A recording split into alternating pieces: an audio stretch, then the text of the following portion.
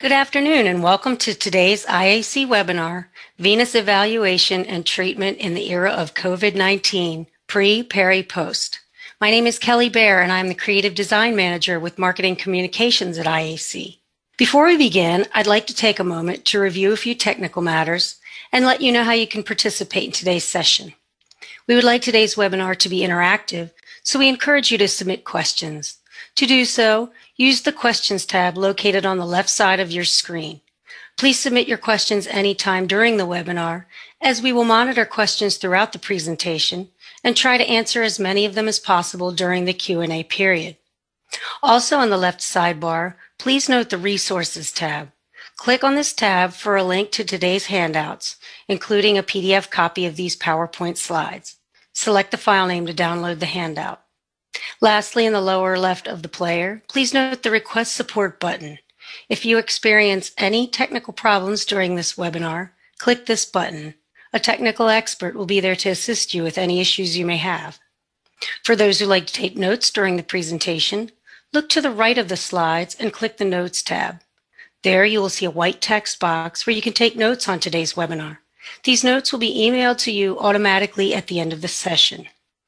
To be eligible for the SVU CME credit, you must be registered, logged into this webinar, then complete the survey.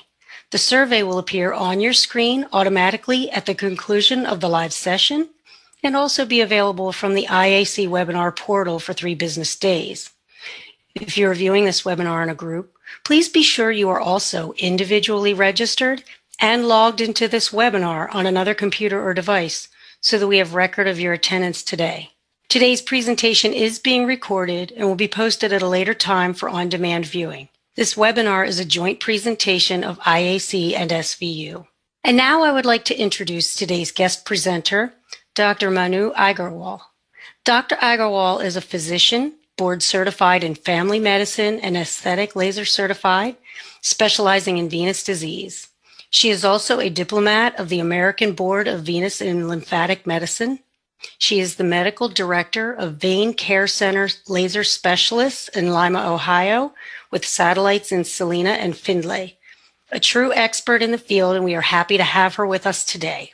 And with that said, I will now turn this webinar over to today's speaker, Dr. Manu Aggarwal. Doctor? Thank you, Kelly, and thank you, IAC, for asking me to speak on this very pertinent and relative topic today. I hope that all of our listeners and viewers today find it very useful. Some of the things we will talk about are a little bit anecdotal for what we've been through, but some of them are going to be some of the current literature and current recommendations in the era of COVID-19. And so I'm going to first start with our IAC accreditations. We have been IAC accredited in vascular ultrasound since 2007. And we were one of the 50, I'm proud to say, to obtain our vein center accreditation in 2015. And so we're up for reaccreditation here this coming year. So we look forward to maintaining our accreditation. And I do want to give a shout out to IAC to helping us maintain these accreditations. I think they're really important in providing consistent and continuous care to our patients. So I'm going to first show you a picture of my staff here. So this was pre-COVID. We have a certified lymphedema therapist. We have 3 registered vascular technologists, a nurse practitioner, a practice manager, and 2 front office staff. During COVID, we did lose 2 staff members, so that's been a little bit of a challenge for us. We have hired another lymphedema therapist who is going to start in January, and then we've also had to hire another RVT who's going to be our technical director as well, starting here in this next couple weeks. So COVID has been a little bit of a change for us for sure, has put a little bit of stress on us. We did mention in the slide title about post-COVID. I'm not really sure what's going to happen post-COVID. I think we're still in peri-COVID. I don't know what it's like in your communities, but here our hospitals are on diversion. We're filled with COVID floors, and our nurse practitioners are actually getting recruited to work in the ICU. And I think physicians are going to be asked to be recruited to work on these floors as well. So I think there's going to be still some changes that we're going to see coming down the road. But I'm going to try to focus on the objectives here, which we're going to be talking about how COVID has brought on a multitude of changes, and give an outlook on how it's affected the venous practice management roles, the front staff roles, as well as the ultrasound technologist roles. So I'm going to start with the practice management roles. So as you know, as most of you probably went through this, we stopped all of our elective cases back in April. So last week of March was kind of our last week. We stopped all of our elective cases in April. Fortunately, we were able to continue to see patients as needed. So if a patient had a venous ulcer or a venous bleed, we were able to continue seeing those patients in person. We had very limited office hours. One of the things that I think if you guys are not taking advantage of is something to definitely consider is telemedicine. So we use Doxy.me. It is a free telemedicine service. It is HIPAA compliant. Patients can be scheduled to do a telemedicine visit with you through your scheduling staff.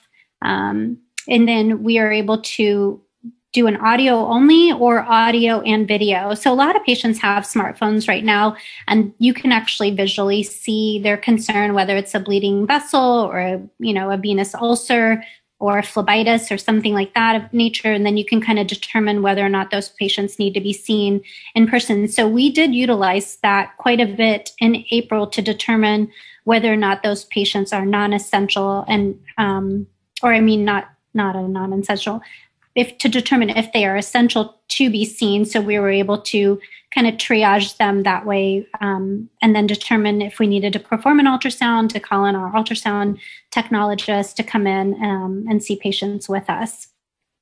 We also did implement a COVID-19 protocol in our practice. We use Dropbox in our practice, which I think is a really nice tool because it can go on to all of your iPad devices if you guys use those in your practice, so that all of your staff is available to access the Dropbox and look at your protocols, look at before and afters, whatever you want to stick on your Dropbox for the practice. We find it to be really helpful. We also dropped in our limited ultrasound protocols at that time.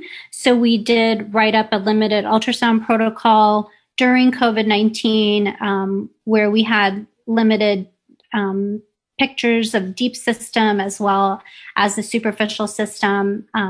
And then we were able to do those reduced protocols through the month of April and May.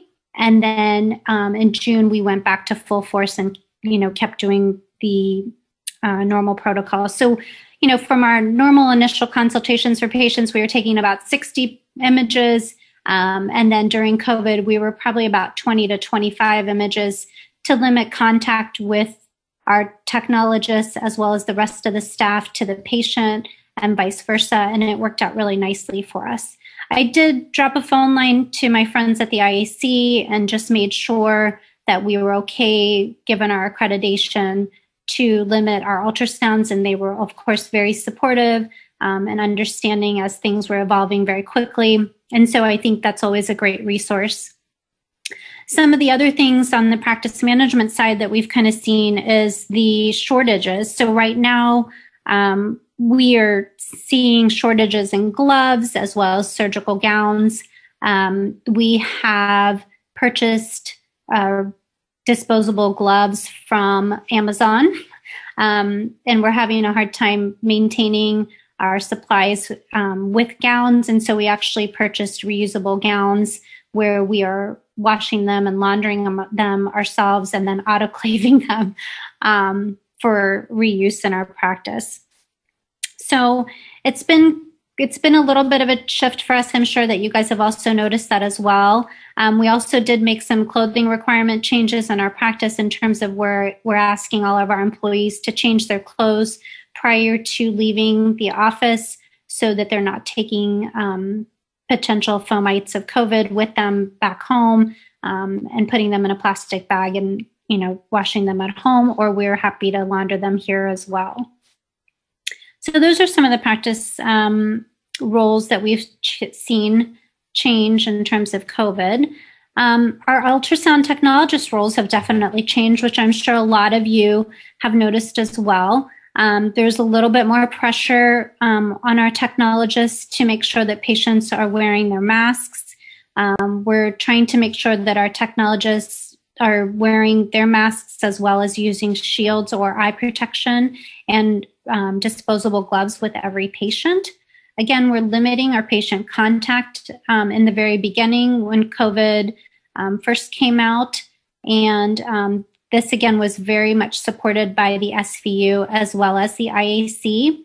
Our staff was spending a little bit more time in between patients cleaning bed handles and door handles as well. Of course, the bed and the ultrasound, those are kind of already being done, but just taking those extra minutes to clean the surfaces and make sure that we're not increasing our risk of getting our technologist infected with COVID. We already had a cleaning protocol in place for our ultrasound probes and machines, but there were no real changes. But then the IAIUM had come out with some official statements, which is one of the resources that I've attached for you guys to look at, because it was kind of interesting to determine what is the effective cleaning protocols, what is low-level disinfection versus high-level disinfection. So I think this is a great official statement that all of you can implement into your practices or into your offices and labs. So you're going to be using low-level disinfection basically for intact skin procedures, and you're going to be using high-level disinfection when you have bodily fluids involved or some open skins like venous ulcers and wounds. So I hope you find that attachment as useful as we did. The front staff roles definitely increased for us as well. We did lock our doors for the entire month of May, as well as April, of course. So we had one entry and one exit for all patients. Patients were not allowed to touch door handles. We made sure we opened the door for all of our patients, and we continue to do so at this point, especially since we're kind of seeing a ramp up in cases again. We did implement desk shields for all of our front staff. Patients had to wait outside in the parking lot to call us and let us know on their arrival. And then if they needed stockings or any sort of other supplies, whether it was a lymphedema wraps or Velcro wraps and things like that, patients would have to call, make an appointment for them so that we didn't have just random people coming in and being able to maintain 6 foot of social distancing.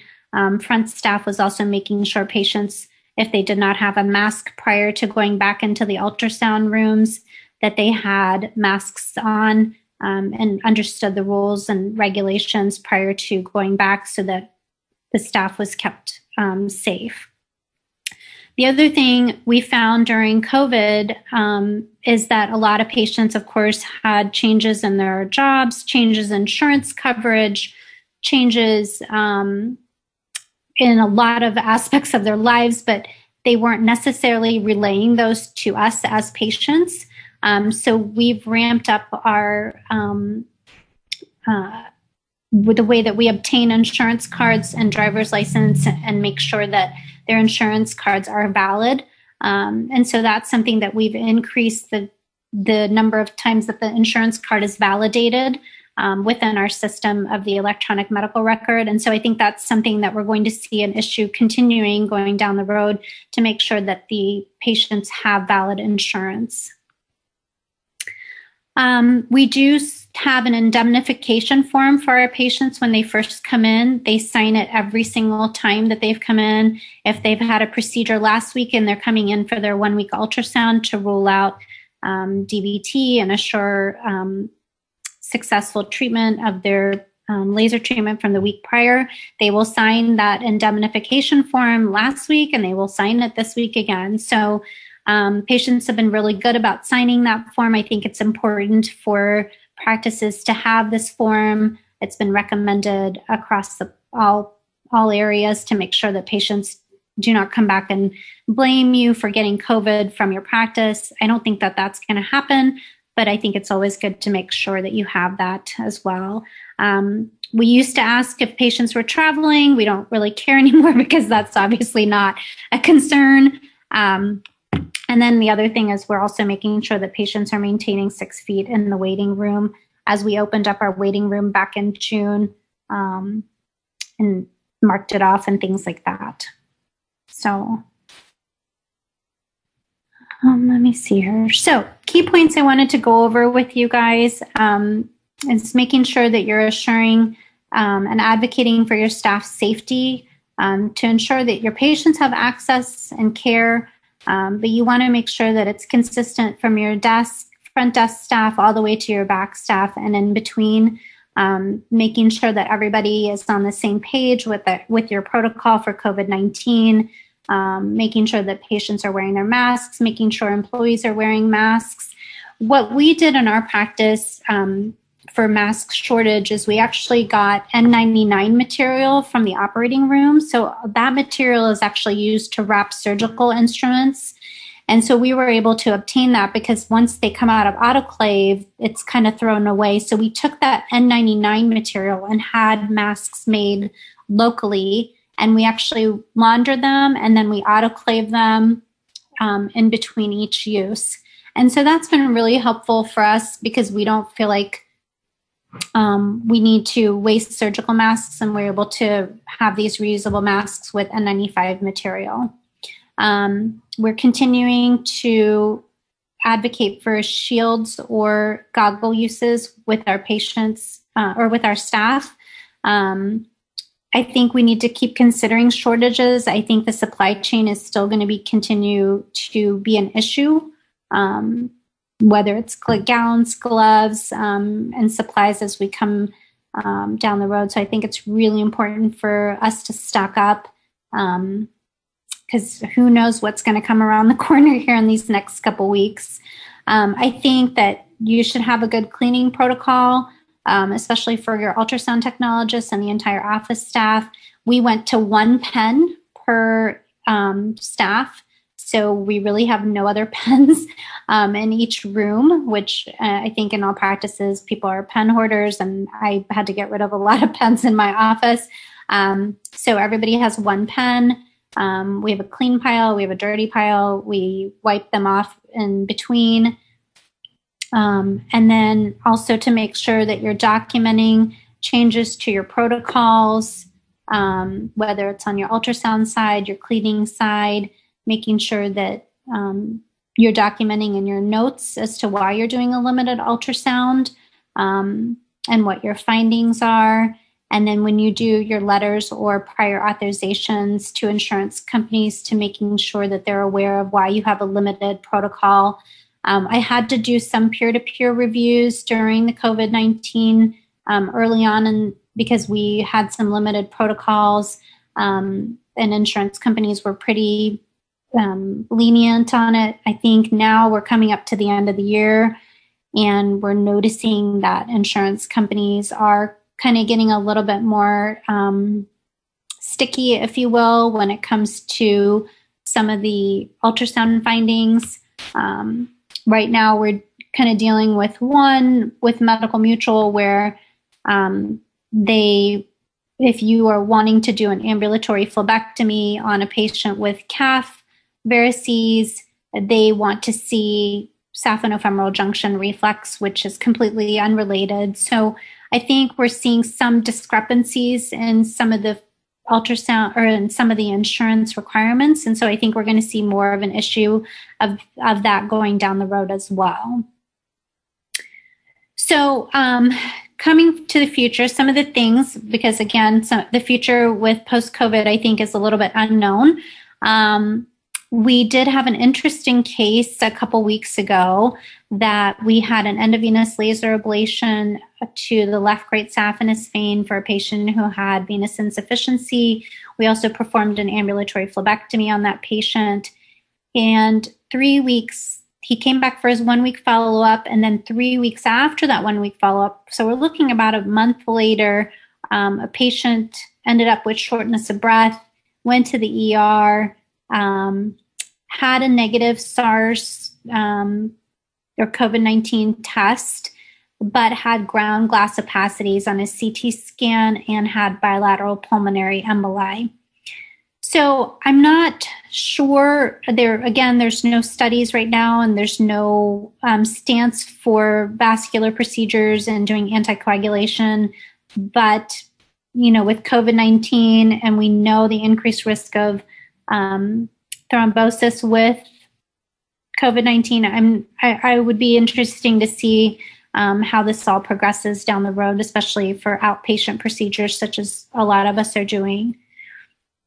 There are some studies actually that we're talking about ultrasound technologists, especially in vascular studies in the hospitals, since COVID has sort of created this thrombus formation in a lot of patients, that ultrasound technologists are really much more needed. So, it's definitely ultrasound technologists are being utilized more. There was a study that I was reading about yesterday. I can't recall exactly where it was from, but talking about how ultrasound is still a great, easy tool to use to diagnose lower extremity and upper extremity DVTs in patients that are hospitalized in the ICU with COVID-19. So your roles have definitely been increased and touted, especially in light of COVID-19. So I think ultrasound technologists are playing a key role during this time. In terms of the future, in terms of also treatments that we're kind of seeing, a lot of discussion about kind of no touch, like can we actually diagnose a patient without touching them, which is a little, odd for me to think about. I've been out of training for 15 years. And so, everything was touch, put your stethoscope on. And so, but I think we're starting to see some things like high intensity focused ultrasound. Dr. Whiteley from the Whiteley Clinic in the UK had done some nice studies with it. So, and we're starting to see that kind of come now into the United States. Is this going to be something where your endovenous laser treatments are going to be changed with using HIFU treatments? Dr. Ari Safar out of Miami actually came out with a new method of thermal evaluation of venous incompetence. It's kind of a touchless evaluation. It was a nice article that was in Vein magazine this month. So I think there's going to be some movement of that as we move forward as well, and something for you guys to sort of keep an eye on as you see what new technologies are out there. We're also, of course, like I talked about, seeing some insurance changes. I did add an article for you guys called The Appropriate Use. It was published just recently this year in the Journal of Vascular Surgery. And I attached that called The Appropriate Use Criteria. I think it was really helpful. It is also one of IAC's requirements for your protocols to determine whether or not an ultrasound is appropriate on your patients. We are going to be seeing a CMS decline as of right now. From my readings, about an 11% decrease in reimbursements for diagnostic ultrasound. And so I think it's going to be really important that we're utilizing some of these appropriate use criteria moving forward. So I hope you find that helpful as well. So I wanted to add a little bonus because I feel like everybody needs a little bonus this time. Everybody's a little bit under stress. So I wanted to talk a little bit about some skin changes that some of, especially the ultrasound technologists, may be seeing. And physicians, I know most of you probably know what these skin findings are, but I wanted to go over some of these things because, again, with COVID-19, some of the skin findings you'll see may give you a better idea of what's going on with a patient before you decide to do an ultrasound on them. So, of course, corona phlebic ectasia on the medial ankle We always talk about, that venous disease is kind of like the iceberg, where what you see on the surface of the skin can kind of give you a clue on what's going on underneath. And so corona is kind of one of those ones where you'll see a lot of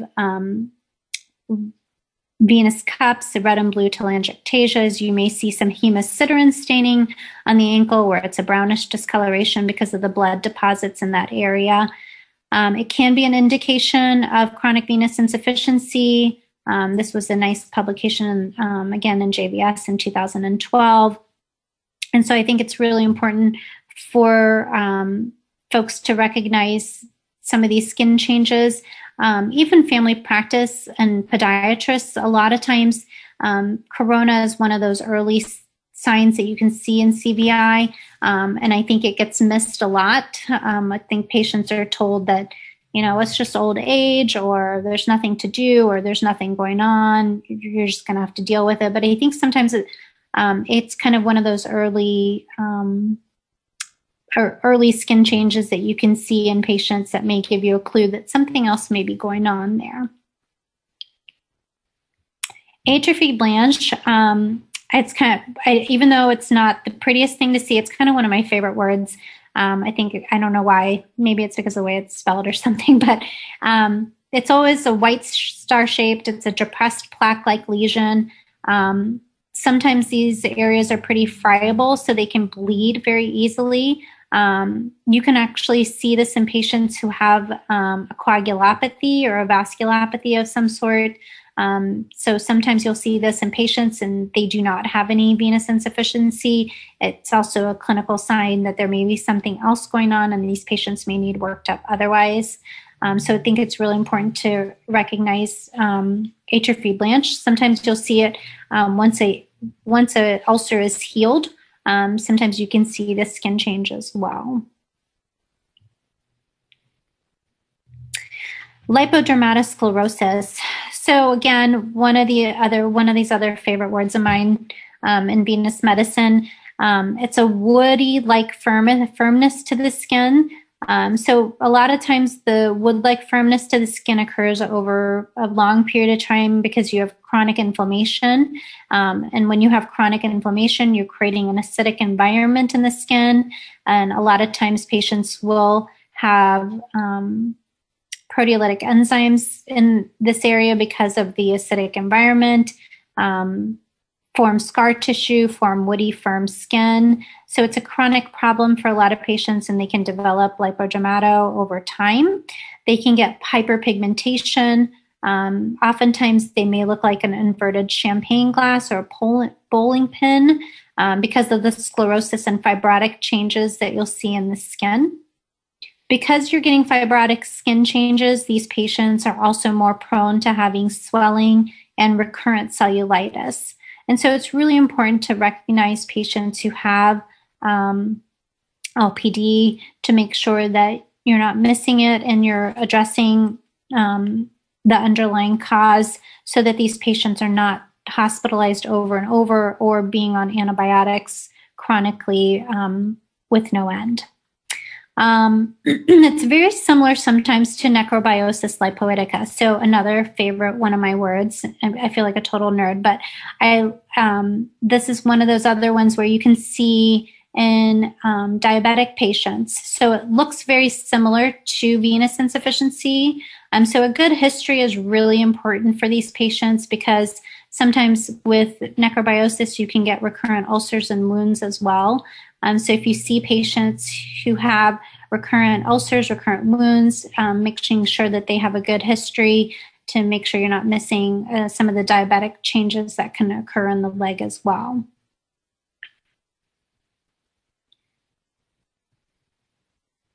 Okay. Venous eczema, another one of my favorite things to see in our practice because oftentimes the varicose veins under the eczema kind of gets ignored.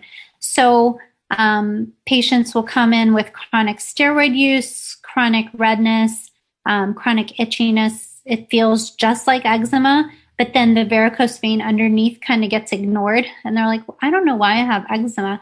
Well, it's venous eczema.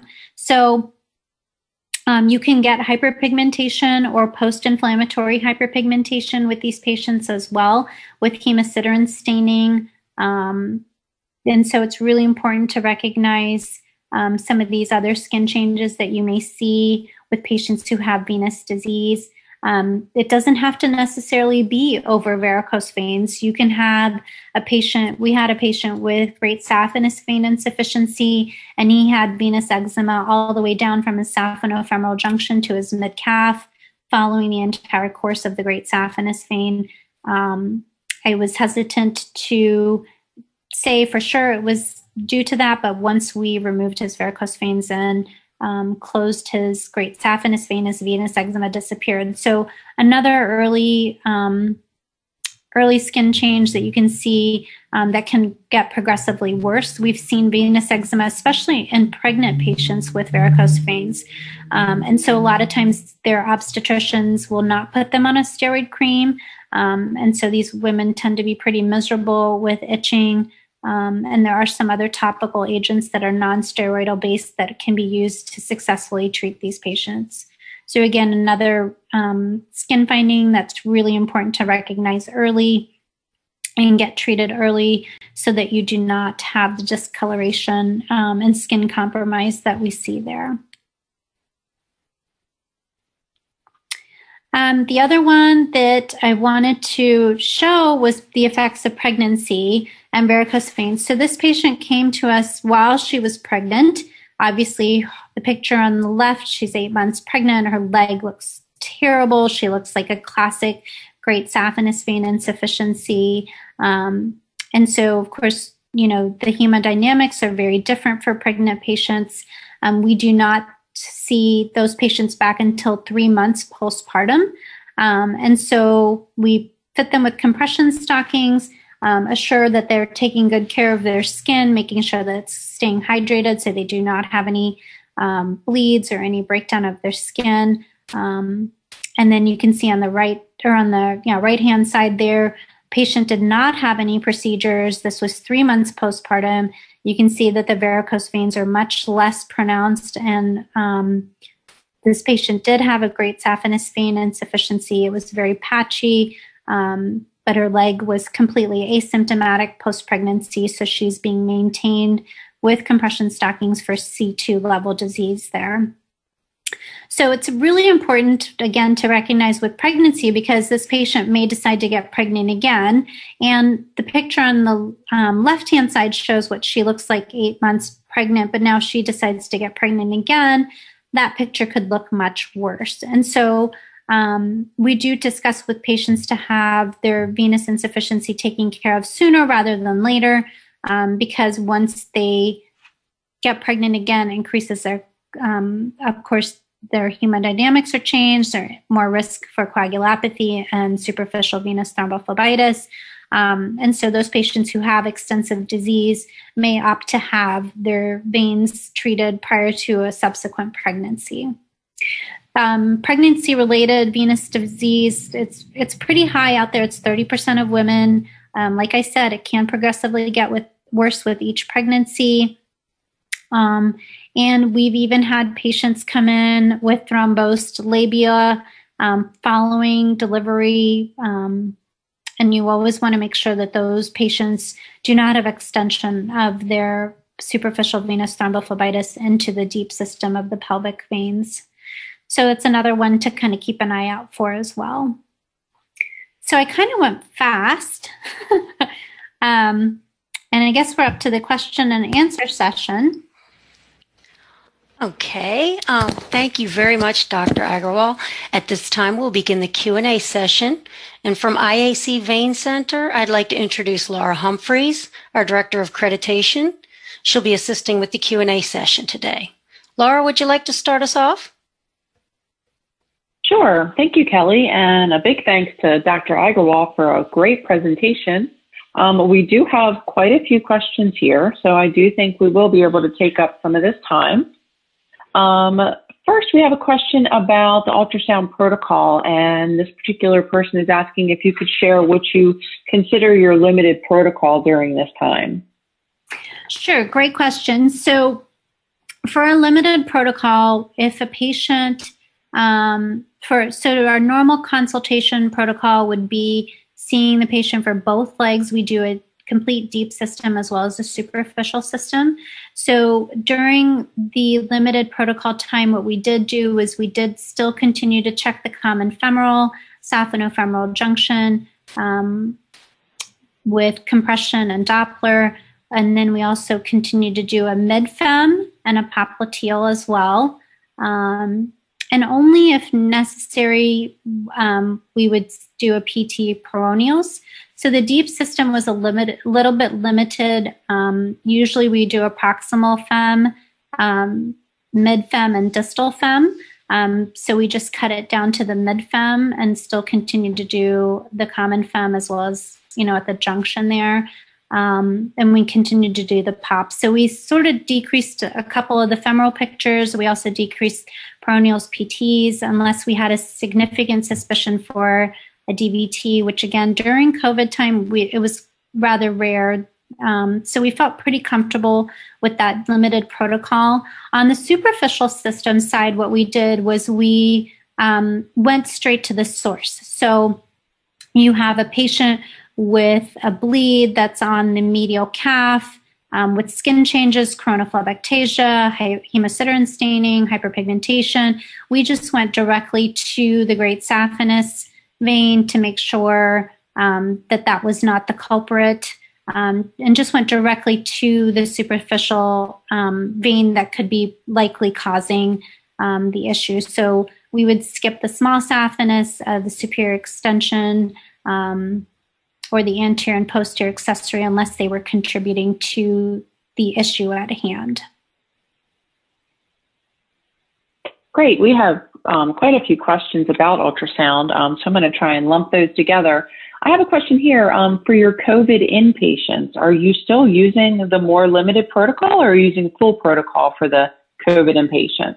So we are a private practice. We are outpatient. We do not do anything at the hospital, but I will tell you, I think at the hospital side here in our community, they did not do a limited protocol. I think it's going to be very dependent on your medical director as well as your technical director and comfort level. I think sometimes our ultrasound technologists here are a little bit spoiled because they have a physician as well as our nurse practitioner that's available to them immediately. We can review images and look at the patient immediately. So I think in that regards, our technologists are a little bit spoiled and we love that.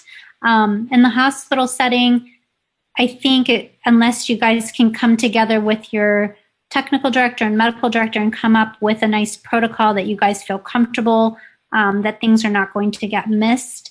That's probably what I would recommend. I wouldn't be surprised, to be honest, if we come down this path in the next couple weeks where we're having to go back to closing our doors and doing limited protocols again, given the rise in cases. So I think it's important that if you're questioning this and if you're wanting to create a limited protocol, to do it now so that you have one available. Say another pandemic comes down the road, I think it's just important to have something available for your staff. So for those limited exams, would you also consider those for patients who are having serial ultrasounds for upper or lower DVT studies?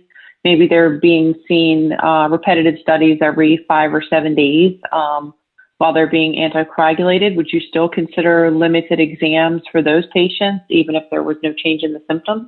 So if a patient had a DVT to begin with, I would not decrease my protocol for that patient. So if they truly had a DVT and you're doing serial ultrasounds on a weekly basis or every 2 weeks or whatever your protocol may be, I would definitely not decrease my protocol for that.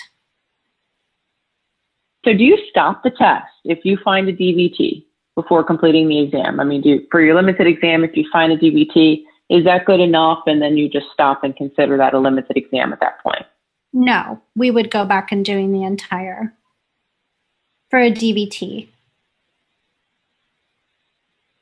So we would go back and do an entire protocol for that. Okay, so let's just move on a little bit. Someone's asking if you could review how you're making your own masks.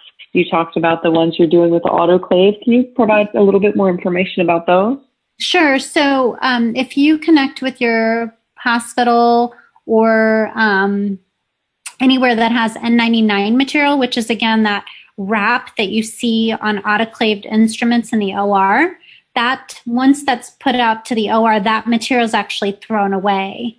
And so we just obtained that from the hospital. And then we just used, actually, one of our staff members, mother-in-law is an avid sewer. And so she just created masks for us out of the N99 material, including the straps as well as the mask portion itself. We can actually put a filter into it as well if we wanted to, but we feel really comfortable it being N99 material. We wash it in the washer. We've been using the same ones since April. They've held up great. And then we autoclave them like we autoclave our instruments, and we feel really comfortable wearing them. So they're not fitted, but again, we are not in the hospital. We're in an outpatient private practice. Okay, speaking of cleaning equipment, what are you doing differently now to clean your ultrasound machine and your probe? Really, we aren't doing anything different, to be honest, because we have a cleaning protocol for our probe as well as the machines based on manufacturing guidelines. And so we're not really doing that much different with it. I mean, we're still using ultrasound probe covers for patients who may have open wounds or ulcers. Honestly, there's not too much has changed there. I think the only thing that's really changed is the technologist in between patients is really spending a little bit extra time washing or wiping down door handles, wiping down the handle on the stool that the patient's standing on, things of that nature. But from an ultrasound standpoint, not really much has changed for us. Okay, do you have any information or know anything about sterilization with UV light for the ultrasound probes? That's an interesting question. I guess I would probably check with the manufacturer. I just don't know if I would suspect that the crystals in the probe would be okay. But honestly, I would really, really make sure that you're following the manufacturer guidelines, only because I wouldn't want something to happen to the probe and then it be related to the cleaning process, because then, it would potentially not be under warranty. I think a wipe is perfectly fine. If you read the AIUM official statements, one of the nice recommendations was to even just use a little Q-tip and kind of get into the crevices around the probe if you want. But there are manufacturer guidelines on what to use on the probe versus what to use on the machine to protect the crystals. Okay. Have you adjusted any of your scheduling to allow for more time between patients to clean the rooms and clean the equipment? So we did. In the beginning, we had a little bit of extra time. Our patients were spaced out a little bit. Because of our loss of our ultrasound technologist and one just joining, we've seen a huge ramp up in our practice in terms of patients requesting treatment for the varicose veins. I think people are a little bit concerned about having a shutdown again. It's also the end of the year, so it is the busiest time of year for us. So as much as I'd like to say, yes, we've given some extra time, I think I will say as a team, we are helping each other flip rooms and clean spaces together. So I can't say now that we're allowing extra time. I think the wipes that we have are pretty quick and easy to wipe off flat surfaces. So yes and no. So you mentioned that you're coming up in your busy season. Are you back to your normal schedule, performing all your services and elective procedures? Yes, we were as of June. So we went back to doing electives as soon as we were allowed to a couple months ago, and we are very, very busy. Okay, so do you have any specific criteria for elective procedures, or now are just all electives being done? All electives being done. So we're not beholden to anything that we can't do. I mean, there was a break for elective procedures, but now there hasn't been any, at least to my knowledge, there hasn't been a guideline that says no elective procedures. Okay, I know you kind of alluded to this, but what can you share to encourage us as we go into another surge? Do you expect that everything is just going to, shut down again? Is there anything that you can share about that? Well, I think one of the important things to recognize is that there is going to be an increased number of cases, especially with the flu season coming around. I think in general, we're going to see a lot of more symptoms for patients, and it's going to be difficult to tell, is it the flu or is it COVID-19 or is it something else? That's why I would encourage you, as well as your staff and team members, to come up with a cleaning protocol, come up with a limited ultrasound protocol, being ready to make some changes in terms of scheduling. Do you space patients apart?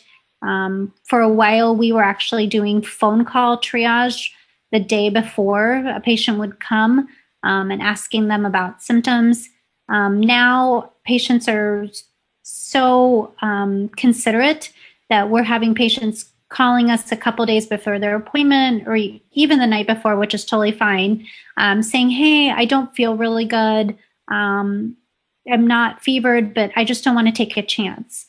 So I think it's really important to set a standard for your patients, whether you send them an email or send them a letter or put it on your Facebook page, social media page, or website, so that you kind of establish a standard within the practice that say, you know what, if you're not feeling good, don't come here. I think patients need to be aware of that so that they're not coming and showing up when they're not feeling so good.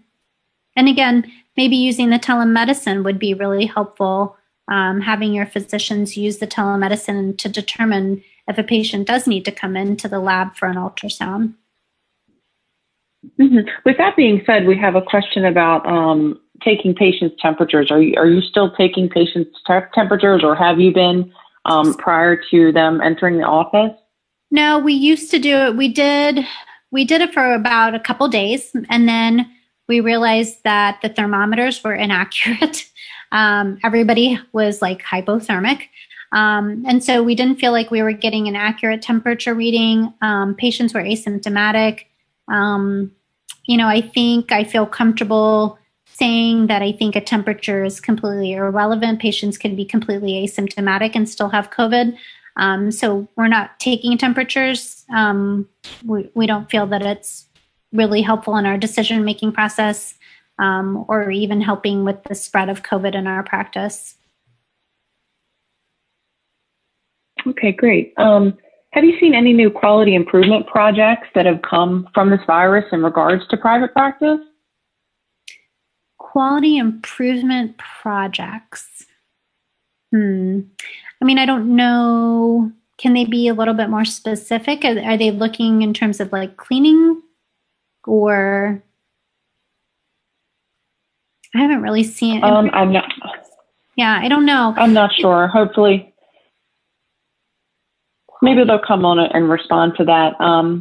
In the meantime, have you seen a change in any of the complication rates of your procedures due to COVID? And that's a great question. I have not seen any complication rates since we've been doing procedures during COVID time. But the one case that I alluded to during the discussion, it made me wonder, for these asymptomatic patients, and we're doing these procedures, are we going to see an increased risk of DVT post-procedure, I don't know. I mean, I don't think we know enough yet to say that we're going to see an increased DVT rate post-procedure in these patients that may have COVID-19. I don't know. I haven't seen an increased risk yet, but it'll be interesting to see as time goes on if COVID will actually be labeled as a risk for DVT. And if we treat these patients prophylactically now prior to any procedure, I don't know. It'll be interesting to see how that kind of pans out. Okay. I know you mentioned that, you're no longer taking temperatures. For your patients that are having elective procedures, do you require them to have a COVID test prior? No, we do not. Okay. Sorry, the questions are just coming in. It's hard for me to keep track of them here. Do you know of any disposable cuffs for ABI or PVR studies so that they can use for patients who may be suspected of having COVID-19 or have COVID-19? And if not, do you know the best way to disinfect the cuff? Yeah, so I don't know of any disposable cuffs. I am sure that there may be some cuff covers that may be available through the manufacturer. But honestly, we just wipe down everything with a Sani wipe or I think they're called Protex wipes. They're hydrogen peroxide wipes. I think that's sufficient enough to wipe those down between each patient and then have them dry. I feel comfortable with that method of cleaning so that you're not spreading, germs, whether it's COVID-19 or staph or anything of that nature. Right. Let's see. Do you have any data to share if COVID is truly increasing positive DVT rates? Well, that's what I've tried to look. I've been trying to keep my eye out for those rates. I mean, I think I haven't had any data or studies that have shown a definitive rate of DVT with COVID-19. I think anecdotally we're hearing a lot about patients being on anticoagulants if they're being hospitalized. I think a lot of it has to do with severity of disease, severity of the infection. But I don't know if we truly have a rate or risk analysis of patients who have COVID-19 and who's going to get a DVT or who's not going to get a DVT. I think it's all still up in the air as far as I can tell from my research. A very good question. Okay, are you practicing any extra sterilization practices? And if so, have you seen a significant increase in the expenses due to all this additional cleaning? So I think for us, we kind of have maintained the cleaning that we were doing prior.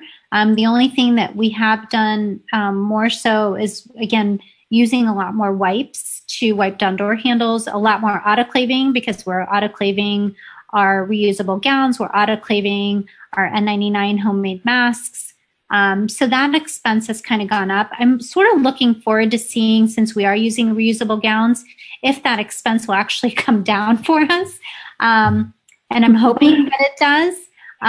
The other thing that we're noticing that wipes are going to be a commodity here soon. So one of the things that we have done is we've purchased some spray bottles that are dark colored from Amazon. And we have those on backup where we're putting 4 tablespoons of bleach with 32 ounces of water. And we're using that to disinfect our spaces as well.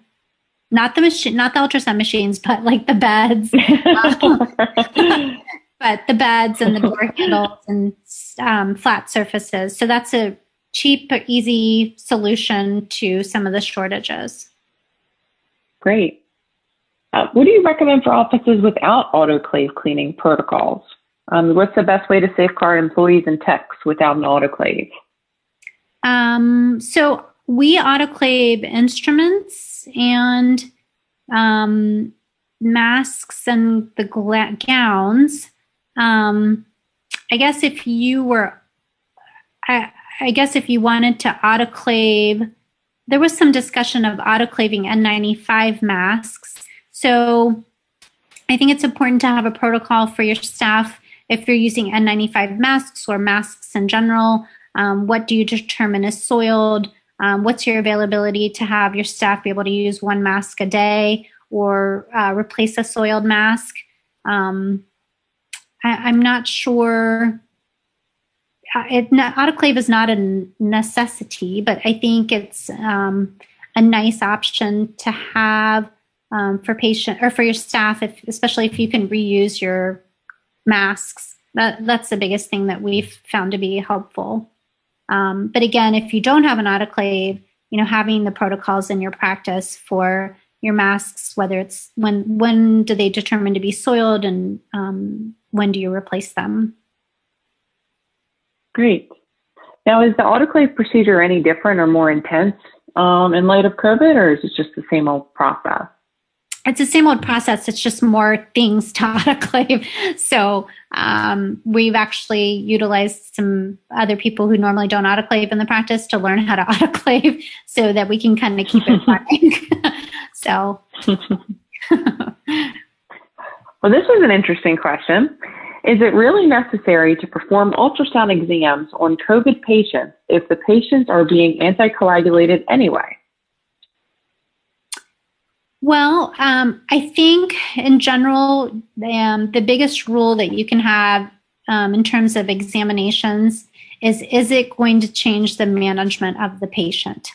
If I think that's the first question that needs to be asked. If your management changes, and then, let's say a patient is anticoagulated, they're having a bleed, and you need to stop anticoagulation, but you want to make sure that they do not have a DVT, if that's the reason they were anticoagulated to begin with. I really think it's important to first determine whether or not it's going to change the management of your patient, and then determine if the test is going to be appropriate. Great. I think we have time for one more question. Have you seen an increase in venous stasis with COVID patients? They've seen a lot of PE/heart issues. Wondering if it translates lower. So I don't know if I can definitively say that, or even anecdotally. What I can say anecdotally is that I feel like patients have avoided seeking medical care in these last few months. And so I do feel that the intensity of venous disease has increased in terms of the depth of ulcers, the intensity of the ulcer, meaning, the level of destruction of the tissue. I think patients have put off a lot of their care. And so I feel like the level of venous disease is much more severe than what it was before. Thanks again, everyone, and a very special thank you to Dr. Aggarwal for her presentation today. Please feel free to contact IAC with any questions that were not answered during the Q&A session. To receive continuing education credit for attending this webinar, please complete the survey. The survey will appear on your screen automatically at the conclusion of the live session and also be available from the IAC webinar portal for 3 business days. On the left side of the My Account page, you'll click on Webinars. Look for the title of this session, Venous Evaluation and Treatment in the Era of COVID-19, Pre-Peri-Post. Beneath this title, you will click Review Event. On the left, select the Evaluation tab, then click Take Evaluation to complete the survey. Your certificate can then be accessed and printed from the very next screen and any time thereafter through the CE transcript section on the My Account page. If you have any questions about the survey, please contact us at webinars@intersocietal.org. Once again, we thank you for joining us today and appreciate your participation.